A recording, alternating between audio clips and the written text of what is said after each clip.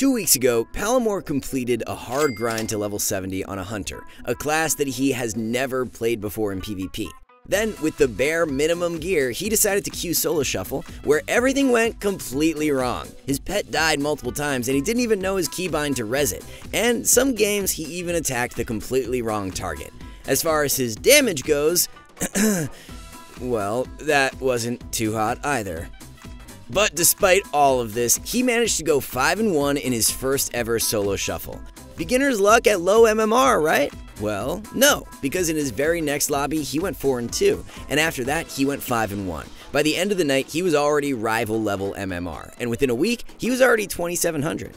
So, how can someone who's never played a class before in their life go from dinging level 70 to playing at rival ratings in under a few hours, and then top 100 in just a few days? Of course, Palomar is one of the best players in the world, but you just saw how bad things actually went. In fact, if you look closely at his grind, there was one thing he was doing that completely carried him along the way. So today, we will explain how anyone, regardless of the class you play, can overcome inexperience, bad gear, and low damage with some easy gameplay adjustments.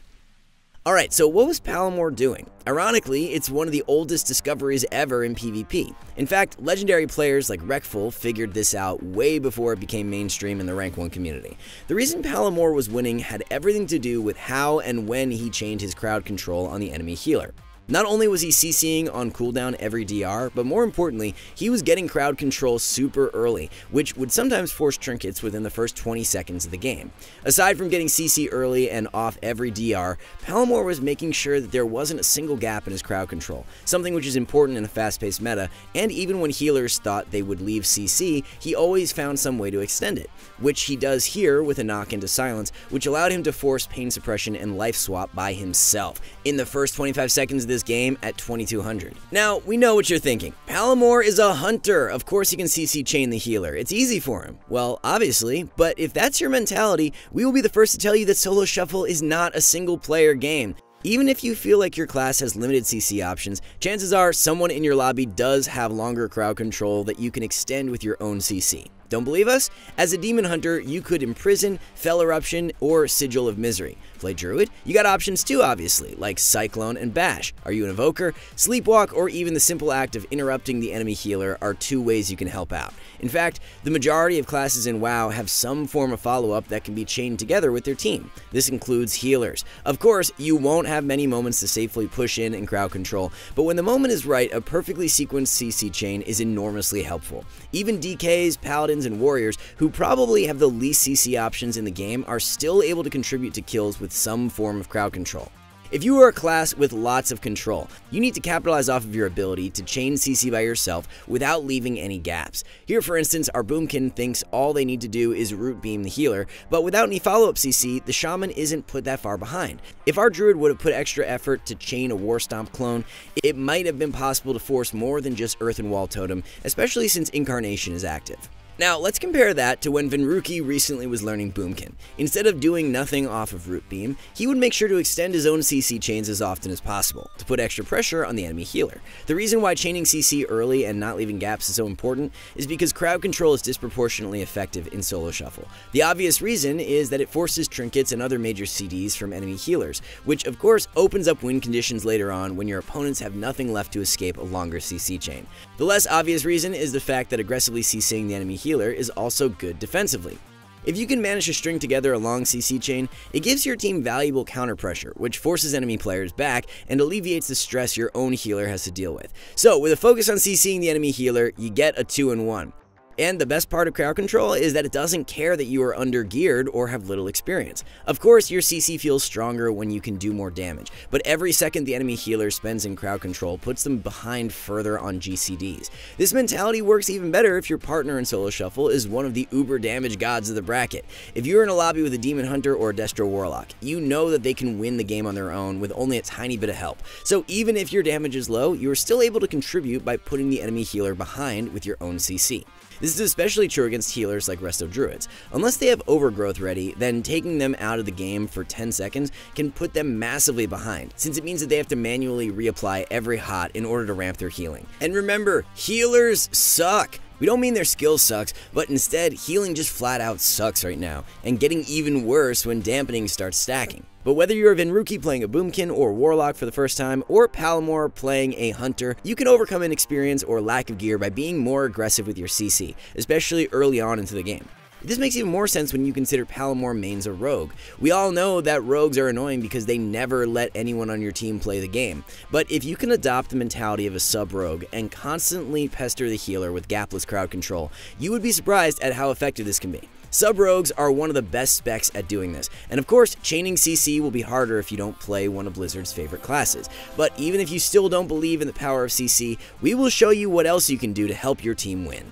Of course, one of these things is damage. If you can do more burst damage in your CC windows, it makes your crowd control even stronger. This is a problem when you consider damage as one of the key separation points between rating brackets, with higher rated players doing 20% more DPS on average across every spec. Fortunately, our class courses at skillcap.com are designed with all this in mind. Not only do we teach you how to deal rank 1 level damage, but we also have crowd control courses for every class that show you step by step how and when to land CC. When you combine all this with our expanding library of arena commentaries, it's no wonder that SkillCap members are able to quickly gain rating. In fact, we actually offer a rating gain guarantee that promises you will climb at least 400 rating while actively using our website. So if you want to see real results, be sure to check out skillcap.com after this video. So, what if you still don't believe in the power of crowd control and you think there is no way you can add to CC chains? What can you do? This might mean you're playing one of the classes we mentioned before, maybe a DK, Warrior, or Ret Paladin. We will admit your CC options aren't comparable to a Mage, Hunter, or Rogue. Regardless, there is still one thing you should do no matter what class you play, and this applies to everyone. If you absolutely do not want to contribute to crowd control, you should then focus on synchronizing your burst with your teammates' CC.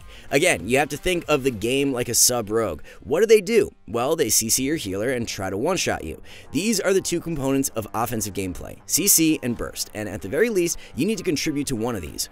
This is something we've said in the past. CC and damage are always stronger when used together, so if you can't CC, you need to make sure your damage happens in very specific windows. If you're playing with a mage, this means lining up your damage with their polymorph on the enemy healer. Once the CC is secured, hopefully someone on your team has a stun for the kill target, and then using the combined lockdown, you have the perfect window to start bursting. Not only should you do this, but also hunters. Did they just land a freezing trap? Then you are now on a timer to get as much value of their CC, and this means maximizing damage. Again though, this applies to playing with virtually any other class. In normal 3v3, you would obviously communicate burst windows to your teammates, but in solo shuffle, your communication is limited to the signals your partners give you. And when your partner CCs the healer, that means they are communicating to you that it is time to burst, and bursting together is always better than desyncing your damage. Remember, healing is hard. In fact, it is so difficult these days that most healers will play with spaceship UIs that scream at them whenever a CD is popped. And if this happens when they are CC'd, they are more likely to burn a trinket in order to deal with the thousands of weak auras on their screen. Once this happens, you are closer to your true win condition. So just to recap at this point, one of the best things you can do is keep the enemy healer locked down for as long as you can by making sure there are no gaps in your CC. No matter what, once a CC chain gets started, that means that it's time to synchronize your burst. If you are under-geared or lack experience on a new class, these are the two most important things you need to be doing if you want to overcome low damage. Okay, but what if you're still 100% convinced that chaining CC doesn't matter at all? Or what if you absolutely can't manage to CC at all? Well, if you have no way of CCing the healer, then sometimes it's good to start pressuring them. No, we're not joking. In very specific situations, healers can make fantastic targets even if they're playing in the open.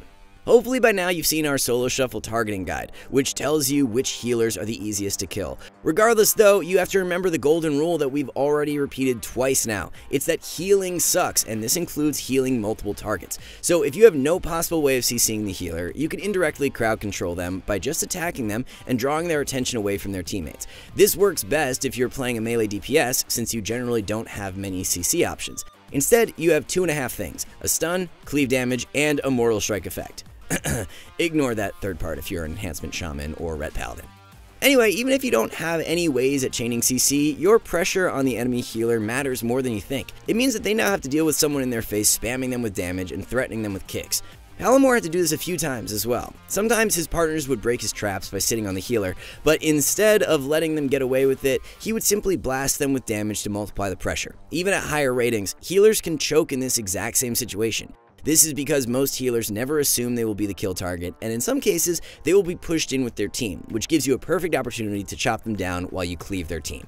Before we wrap things up, Palomor's climb relied on aggressively CCing the enemy healer, and he made sure to get crowd control early while making sure not to leave any gaps. This obviously works best if you are a class with spammable CC and multiple DRs to work with. Having these tools give you multiple ways to harass enemy healers. But even if you don't have spammable CC, you can still contribute to locking down the enemy healer. Even if your damage is low, you can compensate by preventing any healing for as long as possible.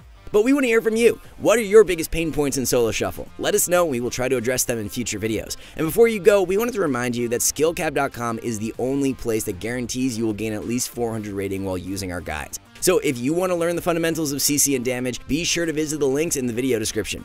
But that wraps it up for this one. As always though, we want to thank you all for watching. See you soon.